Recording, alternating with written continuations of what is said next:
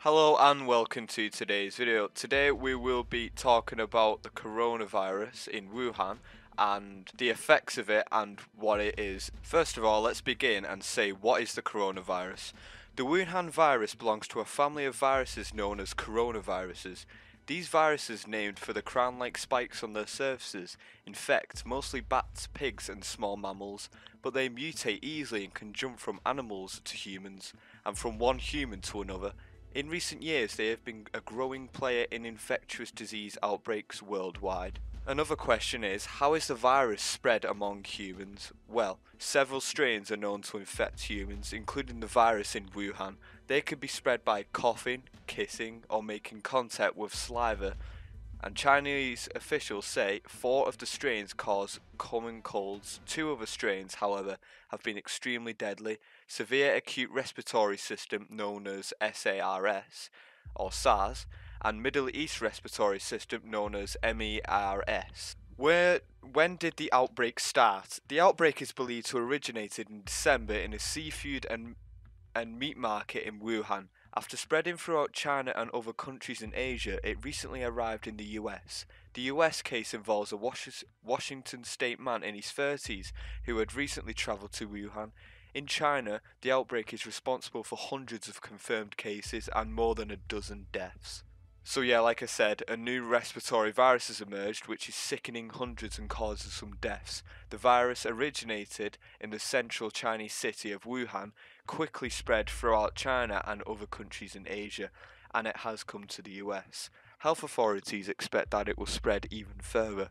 Still, the World Health Organization declined on Thursday to declare the outbreak a global public health emergency, citing a limited number of cases abroad and efforts underway to bring it under control. Didier Hausin, sorry if I said that wrong, said it's too early to consider that this event is a public health emergency of international concern. And Didier Hausin is the chairman of an emergency committee that studied the outbreak. So let's go into the science stuff about the coronavirus. Researchers aren't sure how the novel coronavirus first infected people in China, but the viruses that cause SARS and MERS, which originated in bats, provide clues. Proteins on the outer shell of the virus allow it to latch onto cells in the host respiratory tract. The protein shapes are determined by the virus's genes. To infect new hosts, the virus's genes undergo mutations that alter its surface proteins, allowing them to latch onto the cells of the new species. In the case of SARS, the virus jumped from bats to civet cats before gaining the ability to infect humans. In the case of MERS, camels serve as the intermediate host. Coronaviruses can also jump directly to humans without mutating or passing through an intermediate species. Researchers aren't sure what animal the novel coronavirus originated or whether it passed through an intermediate species before infecting humans. And the question is, what are the symptoms of illness and how do you know if you have it? Patients are known to have a fever, a cough or other symptoms of pneumonia. Public health officials have developed diagnostic tests which are being used to confirm whether a patient has the Wuhan coronavirus or another infection. 5 major airports in the US are screening arrival international travellers to fever. Those who have one are then screened for other symptoms. And how does the severity of Wuhan virus compare with SARS and MERS? So far, the Wuhan virus appears to be milder than SARS or MERS. Through it has sickened some people severely and there has been deaths. MERS killed about a third of those infected, while SARS resulted in the death of about 1 in 10. By contrast, the mortality rate from the Wuhan virus is tracking at roughly 3%. Many patients who have died were over 60 years old and had other illnesses such as diabetes and were admitted to hospitals when the illnesses was advanced. Are there drugs to treat coronaviruses? There aren't any drugs or vaccines approved specifically for the Wuhan virus. Antivirals already on the market might treat the infection, which researchers say they will start to investigate. In addition, a few vaccine makers have recently said they would begin delivering products to target the Wuhan virus. And as a result of this, China has locked down some cities, including Wuhan, to try to contain a fast-spreading virus. So this is selected data on human coronaviruses outbreaks in Asia. The new strain of coronavirus has affected 9 countries and there is 881 cases with 26 deaths.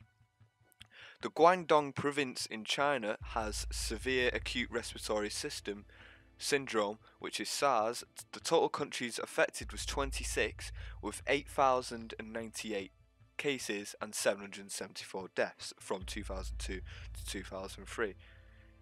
The Middle East respiratory system, the total countries affected there was 27 and was started in 2012 and is still around today with a reported 858 deaths and 2,494 cases. On top of all of this, more than 200 cases of the disease have been confirmed so far, with instances also being reported in Japan, Thailand and South Korea, with medical workers amongst those affected. But should the average person be worried about the virus? And here's what we know about it. The coronavirus tends to come from animals or seafood.